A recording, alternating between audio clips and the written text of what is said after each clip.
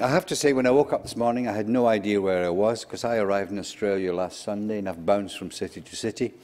But when I looked outside, I realised why Adelaide is such a nice city, because the sun is shining and it's absolutely wonderful. Your winter here is warmer than my summer in the Netherlands. So I was actually asked to try and sort of philosophise a bit about diagnosing invasive fungal diseases in the 21st century. It's a very grand title.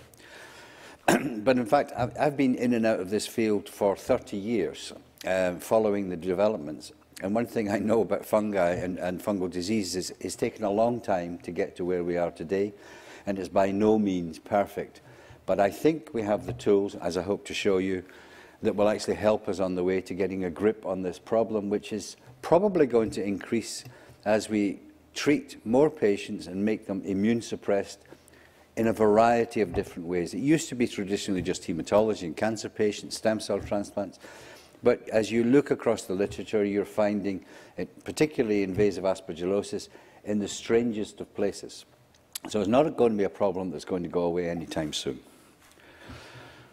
There are my disclosures. You don't have to read them all. There are a lot of them, but most of them are actually to do with potential conflicts of interest. Of course, I don't actually have any conflicts of interest. I'm just disclosing these potential ones. So I've broken my talk into 5 kind of blocks. A very important part, which I was involved in from the very beginning, was defining invasive fungal disease. Part of that arose from the fact that everyone was unhappy about the way diagnosis was actually determined and the terminology that was used. There was a variety of different terminologies used, and we were fortunate to have a Turkish doctor who actually dug into the literature and assembled all the phraseologies and helped to set the framework for defining invasive fungal disease. I then want to explore some of the mycological tests. And then a very important thing, because we have definitions on the one hand, which are fine for trials, fine for evaluating diagnostic tests, but if you strictly apply them in the clinic, you're going to lose a lot of patients. So one of the other things we've been doing is saying, how can we meet the clinical need? And very important, how do we integrate this together? Because actually, diagnosing invasive fungal diseases does not depend on a mycologist. It depends on a team of people. It depends on a radiologist, it depends on a mycologist, obviously. It depends on the clinician recognising the problem. It depends on the nurse getting the right samples done at the right time. So it's a multidisciplinary team effort. And more people are recognising that fact. And then I'm going to give a little nod to what I think the future should be. So defining invasive fungal disease. Now, one of the things that was quickly apparent was that nobody disputed what you needed to define proven invasive fungal disease. You needed tissue from the affected area in which you could detect fungus, either by culture or by microscopy. Or, in cases of yeast, for example, fusarium, when you had sterile fluid from a sterile body site like blood. So if you have that, that's evidence enough. You've made the diagnosis. You don't need any host factors. You don't need anything else. In the real world, in the clinic, that happens very seldom. One of the latest studies published, 1% of their potential cases was actually defined as proven. The rest were various degrees of certainty. So host factors are not required. You just simply need the right bit of tissue managed in the right way so you can detect the fungus. So that left us with a problem then. How are we going to actually get that level of certainty you need in order to define invasive fungal disease? And we decided, given the terminology, but also given the logic behind it, degrees of certainty would be proven, and then one step down would be probable, and one step below that would be possible. And the question then was, what elements did we need in order to make those definitions work? The primary element we chose were host factors. And these are host factors which are clearly recognizable because they increase the likelihood and the risk that an individual will develop an invasive fungal disease. Neutropenia, a classic one. Long-term corticosteroids. T-cell immune suppressants, of which there are probably 100 in the pipeline at the moment, and several dozens already in use in the clinic. They were all clearly recognizable host factors. So that was element number 1. Element number 2 were clinical features. Now, in the original definitions, we had very soft, vague clinical features like cough, like dyspnea and what have you. And we realized very early on that that was not really specific enough to indicate that there might be a fungal infection involved. So what we decided to do was to rely on imaging for our clinical features. And that was because we had the good fortune to actually have CT scans. And now we have different types of CT scans. We used to only have high resolution, low resolution, but now we've got multi-slice CT scans, which are even more sensitive. So imaging, you need to be able to see the affected part, recognize lesions which are consistent with, if not pathognomonic, for an invasive fungal disease. Now, there's a classical CT scan, but CT scans are actually not without their problems. And one of them is simply terminology. Who looks at the CT scan? I work in a hematology department, and I know that the radiologist can do what they like, but the hematologist is the one that actually decides what is seen on the CT scan, for good or ill. So one of the things we have to do is get them to talk the same language, exactly the same as we did with the lab. CT scans are not specific, although if you read the literature, some people claim they are. And there's actually no census on the type of CT scan, what you should image, how intensely you should image it, what the optimum timing is, how you interpret it, even how you report it. One of the things I love about radiologists, they say, well, the picture we're seeing here, on that basis, we cannot exclude the possibility that there might be an invasive fungal disease, which is actually useless to you. So one of the things we have going with the EORTC MSG now is a radiology group who are now going to look at terminology, reporting, and etc. And there is the issue of exposure to radiation. When I look back at some of our patients, I realized that they've had 10, 12, 14 CT scans in a matter of weeks. That is an enormous irradiation load. So we have to reduce that, which is why we're relying more often than not on multi-slice, low-intensity CT scans. And last and very importantly, mycology. Now, you might not credit this, but in the definitions group, we had 16 people from Europe and 16 people from North America, and almost all the North Americans wanted to drop mycology from the definitions. And you might ask yourself, why is that? Well, it was very simple. That in the United States, the setup is, for those centres that were involved, is they don't actually rely much on laboratories at all, for all kinds of reasons. But the group as a whole eventually decided, no, we absolutely have to have mycology as one of the elements. So these three elements, host factors, clinical features, and mycology, are the pillars upon which we base our definitions. One of the things we realized when we were reviewing the first definitions was, if you look here, there were three different patterns for defining possible. If you look down the bottom, you have host factors, you have no clinical features, and you have mycology. That was galactomannan positive or a PCR positive or even sputum positive for Aspergillus. Should we really be calling them of sufficient level of evidence to call them possible? And we decided the answer was no, because there's no evidence of disease. The next category were patients with soft clinical features like cough, dyspnea, and what have you, or rashes even, where they had no mycology whatsoever. They had a host factor, soft clinical features, but no mycology. And we asked ourselves the question again, is this consistent enough with an invasive fungal disease to justify the definition of possible? And the group decided no. So in fact, we reduced and tightened up the definitions for possible. And obviously, having done this exercise twice, and we published again in 2008, we said again, these definitions were primarily for research purposes. Clinical trials, they're accepted by all the registration authorities. For evaluating diagnostic tests, they're accepted by all the registration authorities. And also for epidemiological purposes, because at least you know everyone is a level playing field and everyone's calling what they see the same thing. So they were not intended to guide clinical practice, but we actually know people are using them to guide clinical practice.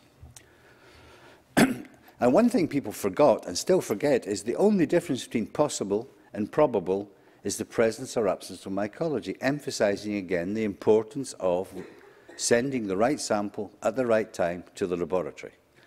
And the laboratory has to expect the sample and know what to do with that, and also report it back to the clinician. So the mycology is crucially important because that is what distinguishes possible from probable.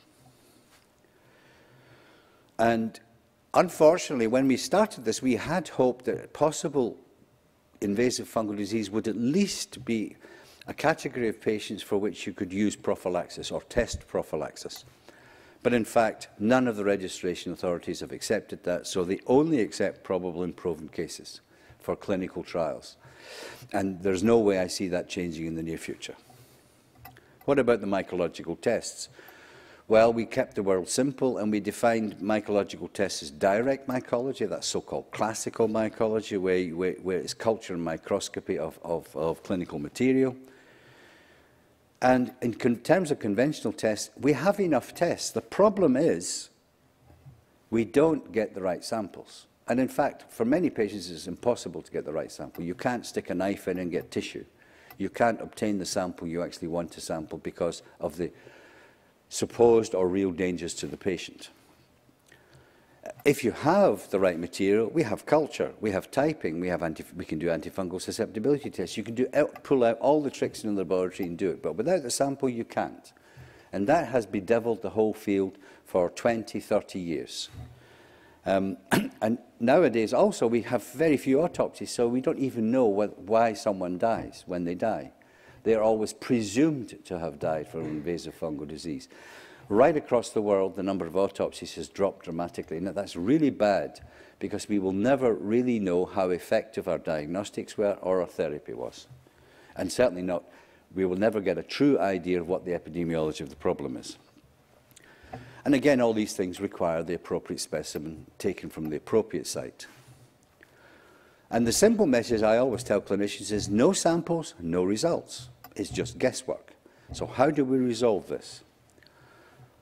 And one of the ways we resolve this is by taking blood. We've got blood. We can get blood even from the most anemic patient because we actually transfuse them 2 to 3 times a week, sometimes even more often than that.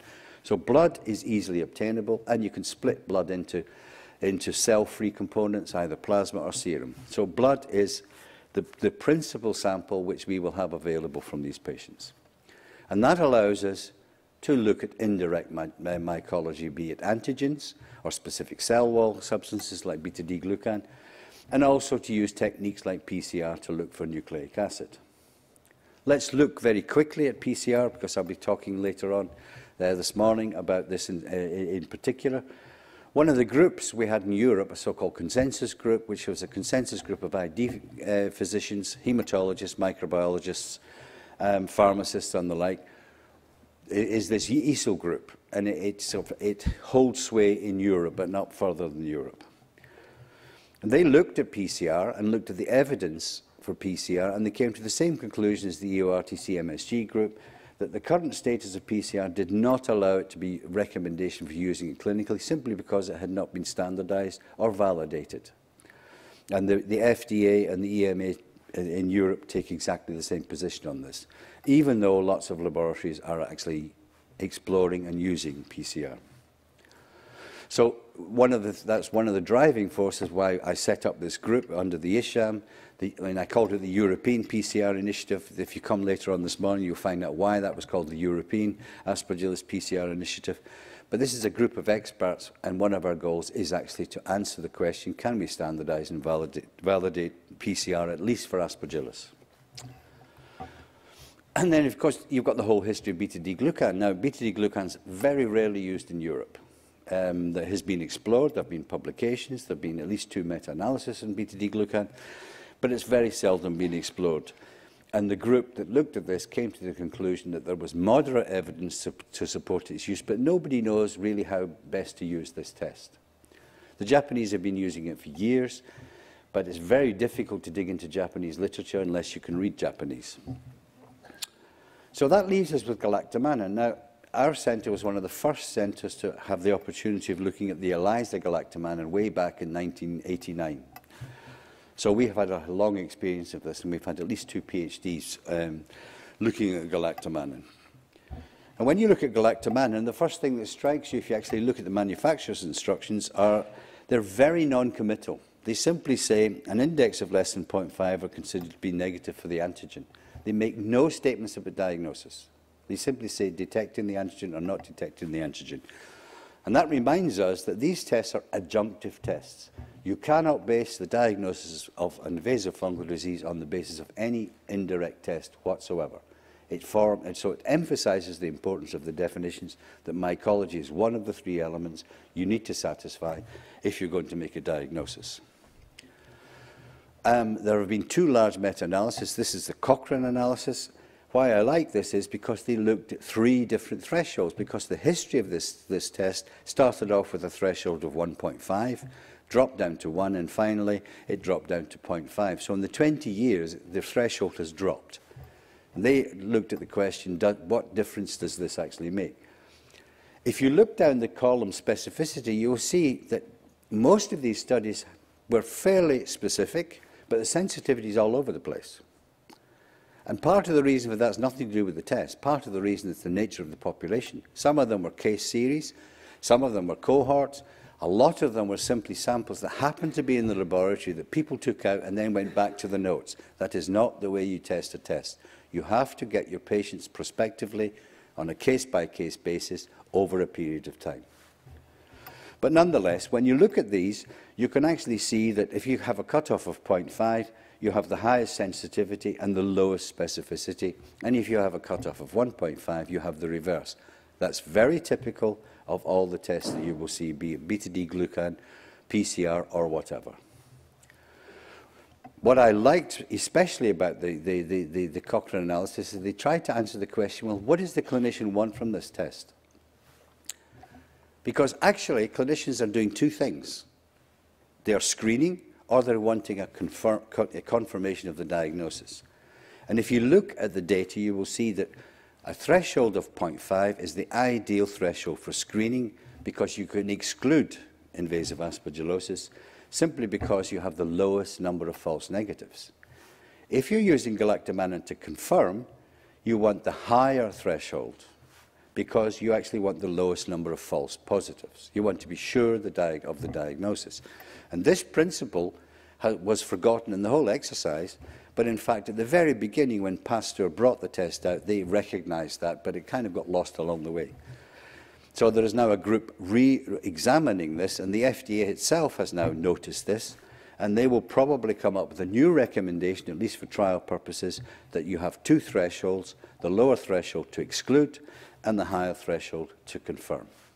And that is based on data like the Cochrane analysis. But how does this help the clinician? And I have to say, working with haematologists, we have fights about this all the time. I don't know whether any of you are familiar with haematologists, but they're probably the most aggressive of all the internists. They take no nonsense from anybody, but I like that because it keeps me sharp. And I actually shared a room for 20 years with Ben DePau. I don't know whether you know Ben DePau, who's a haematologist. So every Friday we had arguments, we had wine, and we had lots of jokes. One of the things, the questions haematologists asked us, with these definitions, are we hitting the target? Now, this is one. This is from Cardiff, Rosemary Barnes's group. They classified their case, a series of cases on the old definitions, and about a quarter of them were classified as possible. They then reclassified the same cases with the new definitions. Most of the possibles vanished. So the clinicians suddenly had been treating cases which were now considered unclassified.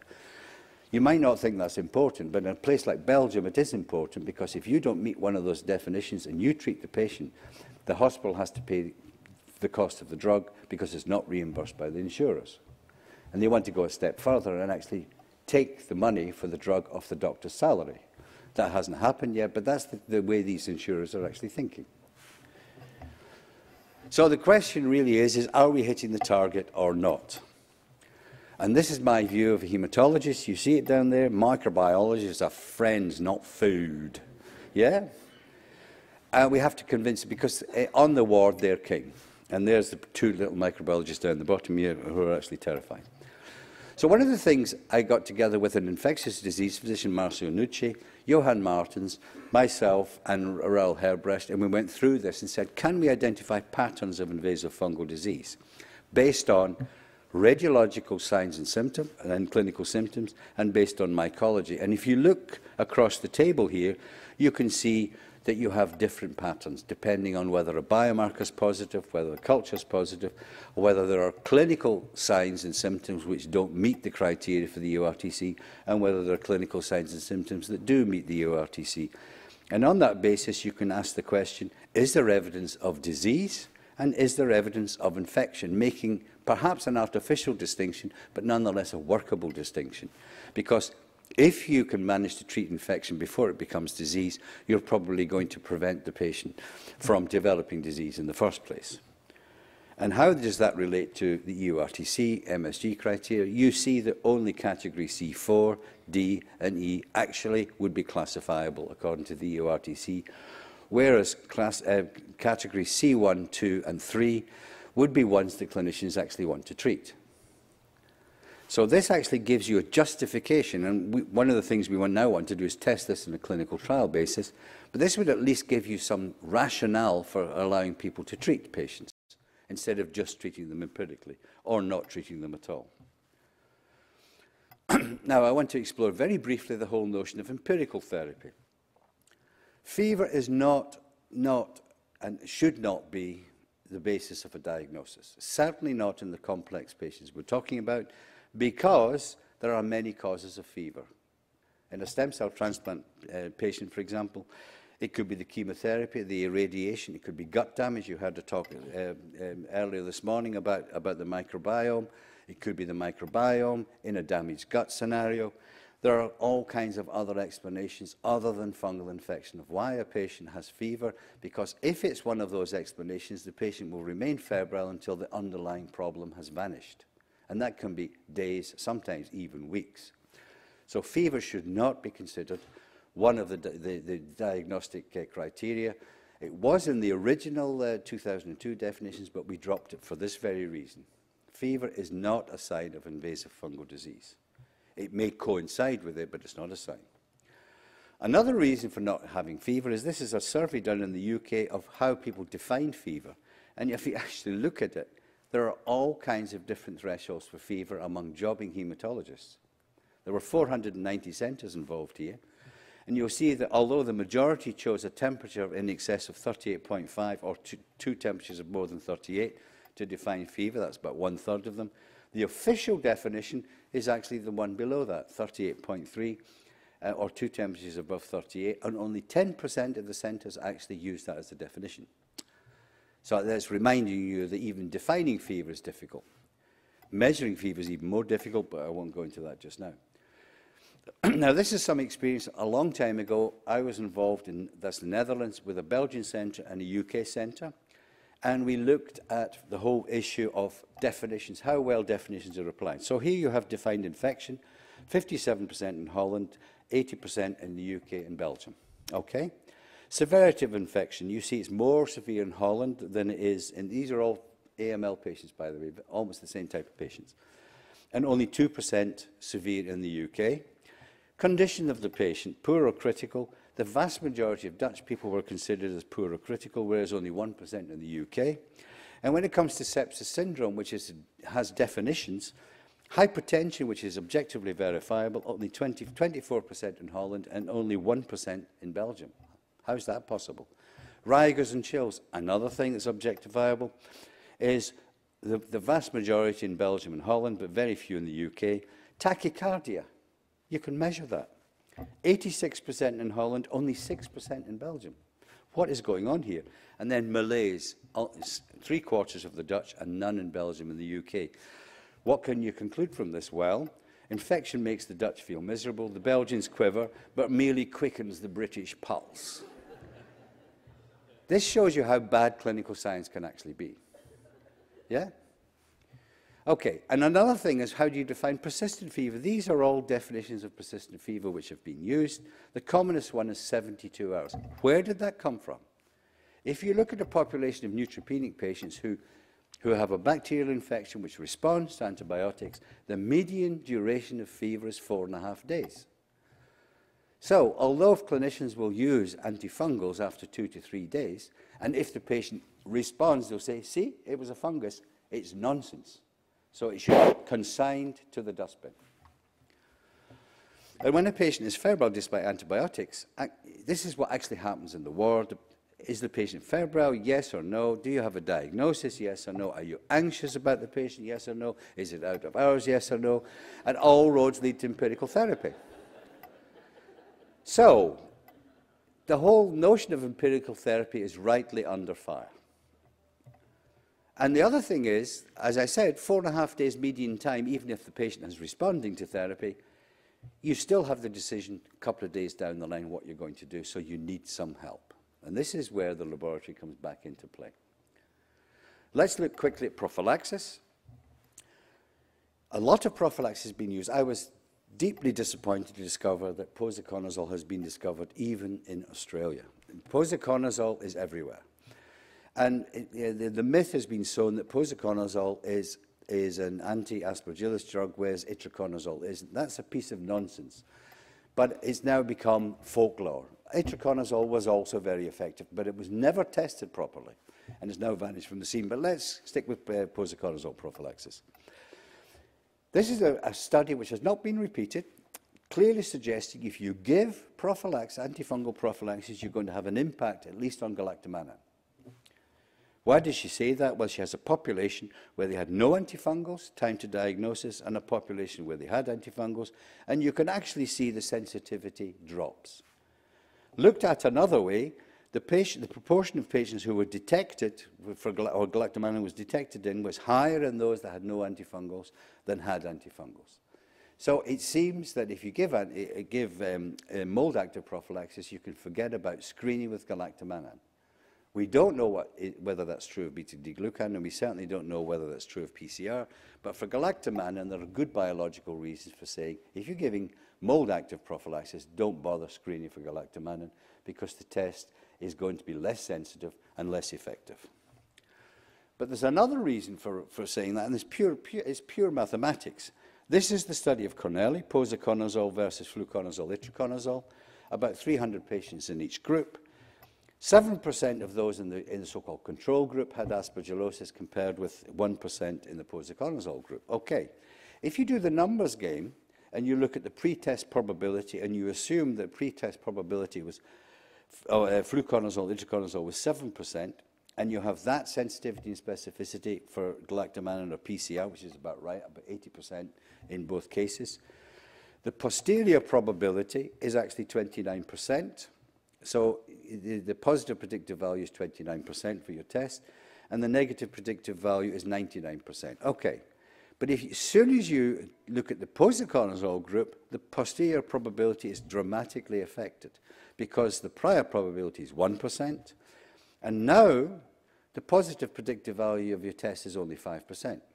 So you're not going to detect the cases. It's as simple as that, just purely to do with mathematics.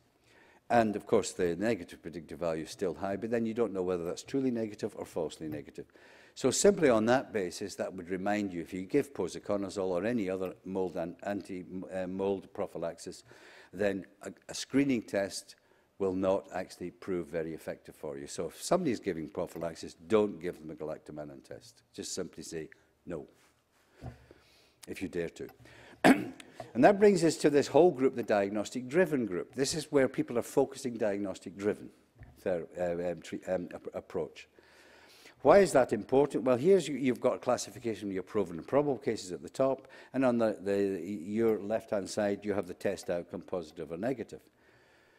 When you're screening, as I mentioned earlier, you want the lowest number of false negatives. And when you're trying to make a diagnosis, you're actually wanting the lowest number of false positives. So when you're screening, this is how you screen. You need to screen regularly. Once a week is not enough. We now know that. Twice a week, and we do it Mondays to Thursdays, and most people do Mondays to Thursdays as well, is the way to actually detect your galactomannan or even your PCR, as I'll show you in a minute. And then you have these different triggers for moving up into your diagnostic workup. Screening test positive, but it could also be respiratory signs on a chest x-ray, or the patient's coughing, or some other reason. And you can even build in, as some people do, protracted unexplained fever of at least 5 days, not 3 days. Then you do your diagnostic workup by ordering a CT scan. That's one way in which you can actually go after your patients. This is a study coming from Australia. It was a difficult study to do. It was published in Lancet Infectious Diseases, and they looked at the combination of galactomannan and PCR, even though PCR is not standardized. So it involved, if I'm not mistaken, Adelaide, Melbourne, and Sydney. And as I said, it was a difficult study to do, and I had the privilege of writing a commentary on it, so I had the privilege of also digging into the paper. So they have to be actually respected simply for actually achieving their objective in doing a study, because they are difficult to do. They had 250 patients enrolled, and they were assigned either to a standard diagnostic or to a biomarker-driven approach. And that involved them testing galactomannan and PCR twice weekly. And if there was a signal from either galactomannan or PCR, order a CT scan and then treat if probable or possible. If the tests were negative and there was no fever, you didn't order a CT scan and you didn't treat the patient. So you're already going to reduce the number of patients that require treatment. And then, depending on whether you had persistent fever or not, you ordered a CT scan, and depending on that outcome, you treated or not. So, the results were as follows. Clearly, there were more proven and probable cases in the biomarker-driven group. But there were much fewer patients given treatment unnecessarily. And the mortality was the same. So this is actually more or less answering the question, choose your poison. What do you want to do? Do you actually want to know what you're doing? Or do you just want to guess what you're doing? Empirical is more or less guessing because you're afraid, whereas the diagnostic-driven approach, at least you know what you're doing, and it clearly showed that when you detect the cases, you can treat them successfully. A second study has been published as well from the group of Rogers, which is Würzburg and Cardiff, and why I like this is because what they did was looked at the time to detection in relation to the CT scan. So if you look at galactomannan, you can see that 45 cases were detected well ahead of requiring to order a CT scan on galactomannan, about the same number with PCR, but when you combined the two, in other words, a signal from either one or the other, you could actually detect 64% of the cases ahead of CT scan. Again, emphasizing the importance of screening. If you rely on the CT scan alone, you're going to be chasing your tail. And then, of course, you have the targeted group, and they're fairly straightforward. Classical example is pulmonary invasive aspergillosis, where you're going to be looking for so-called specific or semi-pathognomonic signs on a CT scan, and they will depend on where the patient actually is. A neutropenic patient, you will see lesions, small lesions, nodules, sometimes with a halo sign, whereas post-neutropenic patients, you will see things from the air crescent sign to the actual cavity. And there are clear descriptions in the definitions for the tests you should use, direct tests, culture, and also there's also directions for using galactomannan, and that is becoming increasingly more popular. But we mustn't forget, sometimes you see a lesion like this where you want an interventional radiologist to stick a needle in, because what you actually see and grow is not aspergillus. It's another mold altogether, in this case rhizopus, and we could rescue this patient because we treated the patient with ambisome and took them off the foriconazole they were on. But the commonest sample you take from the lung is actually bronchoscopy, and it's particularly the bronchial alveolar lavage. Now, I'm not going to go into the mechanics of this, and there's the fact that no two bronchial alveolar lavages are the same, but I just want to explore biomarkers in bronchial alveolar lavage. This is a study of Johann Martens, where he had a population of patients that had no invasive aspergillosis, but had a bronchial alveolar lavage obtained because they were ill. And when you looked at them, the vast majority of samples had very low levels of or very low indices, rather, for the ELISA galactomannan test, as you might expect. And when you looked at a group of proven and probable invasive aspergillosis, the vast majority of them had very high indices. The question then is, where do you set this threshold? And again, what is the question you want to do? You're not going to do a bronchial alveolar lavage to exclude invasive aspergillosis as your primary question. You have a reason for doing it. Oops, you have a reason for doing it. You've seen a lesion, you've ordered a bronchial alveolar lavage, you want to know, You want to confirm the diagnosis rather than exclude the diagnosis. So you actually want to know, is this invasive aspergillosis? Because the prior probability is that it is going to be invasive aspergillosis. The vast majority of pulmonary invasive mold diseases are aspergillosis. If you set the threshold at 1.5, you get close to the right answer, although you will see 4 green dots, which are false positives. And you will see 2 red dots, actually slightly more than that, who are falsely negative. But what it's telling you is, if you have a positive galactomannan, you can believe the result. So you can work on the assumption you really are talking about invasive aspergillosis. So having come this far then is, well, how do we integrate all this information? You know, what does a diagnostic-driven approach actually mean? Well, it means actually going after clinical or microbiological evidence as objectifiably as possible. And the aim is to include patients that are likely to have the disease, but exclude those that don't. So you don't need to treat them unnecessarily. And that's becoming even more important in days where we're talking about patient safety, unnecessary exposure to drugs, unnecessary risks, etc.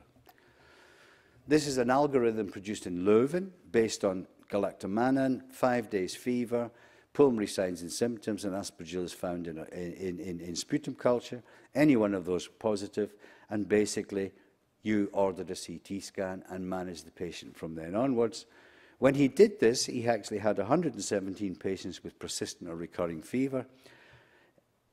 Only 9 of those 41 cases actually had invasive aspergillosis, and he managed to reduce antifungal treatment from 35% to 8% just by that simple maneuver, showing very clearly that it's worth pursuing. A group of us got together and published a supplement in the Journal of Antimicrobial Chemotherapy, which is available online if you want to know the thinking behind this, but we came up with integrated care pathways based on risk, low risk to high risk, based on whether you gave prophylaxis or not, and recognizing that some people would prefer empirical to diagnostic-driven, irrespective of the prophylaxis. But we also said, well, empirical treatment should only be used where you don't have diagnostic facilities available. And even if you do use it, it should be used for a restricted period of time. You should only use it to buy time until you can confirm or exclude the diagnosis and not go on for weeks. And typically that's 5 to 7 days maximum. Diagnostic-driven requires you to have screening tests, preferably on site, getting the results back the same day or early the next day, having a CT scan readily available, and having someone who's prepared to intervene by doing a bronchoscopy or even a fine needle aspirate of the affected site. As it happens, the group of Morrissey published an algorithm where they said more or less the same about empirical therapy. It should be reserved where you're not sure, where you don't have the facilities available, but it should be restricted to a short period of time. And they divided their approach in terms of not on prophylaxis, on fluconazole or itraconazole prophylaxis or mold-active prophylaxis. And then you decide whether you're going to do a biomarker-based diagnostic approach. And in the foriconazole, posaconazole prophylaxis group, they recognized the potential negative effect of these azoles on your test performance. So actually you have to go for a targeted diagnostic strategy. From a laboratory perspective, that means a minority of patients would have to have the complete workup. The bulk of the patients would actually, their needs would be met by screening alone. Are they all the same? Well, I've now tasted Vegemite, and I can guarantee Vegemite is not the same as Marmite. It's sweeter, it's slightly more salty. I haven't tasted Promite yet, but I guarantee I will do that before I go home. So the point about the context of the test is you have to actually ask these questions. Who's the patient? What's the clinical history?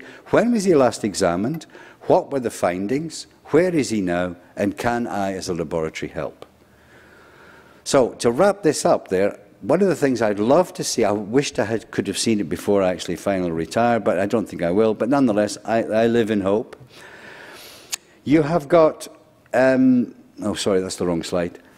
Various instances of aspergillus in various centres. This is from the Transnet study, and you can see the red bars are aspergillus, the blue are candidiasis.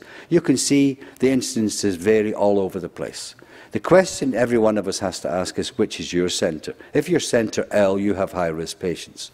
If you're centre R, you have very low-risk patients. That will define which route you want to take. You have to know what your incidence is. And on that basis, one of the algorithms you could use is the risk of invasive aspergillosis. If it's already 10% or more, you could start treatment with antifungals immediately. No one would question that. You might also have to abandon the procedure if you're doing a stem cell transplant, for example. If the risk is less than 10%, you can screen, because you were able to establish the estimate of the a priori risk, and then you ask the question, is the test going to add anything? Is it going to alter the likelihood? If the answer is yes, ask for it. If the answer is no, don't bother asking for it. How many clinicians do this these days? Very few of them. Why is that important? Well, if you have a risk of 4.5% and you have a test with that sensitivity and specificity, if you have a positive result, about 1 in 5 of those positives will actually indicate disease. And this is what we should actually see in the report. Antigen was detected in the sample. Given the performance of the test and the risk estimate for your patient, the chance he has invasive disease is about 1 in 6 you would want to treat. Conclusion, start antifungal treatment for invasive aspergillosis. If the test is negative, you have the alternative situation, the antigen is not detected, and given the performance of the test and the risk for your patient, the chance he has invasive aspergillosis is less than 1 in 100. Problem is clinicians don't believe that, but in fact that's true. So the conclusion should be, do not start antifungal therapy, but continue to monitor the patient. That's all I have to say. I hope I haven't bored you to death, and I'm more than happy to take any questions. Thank you very much.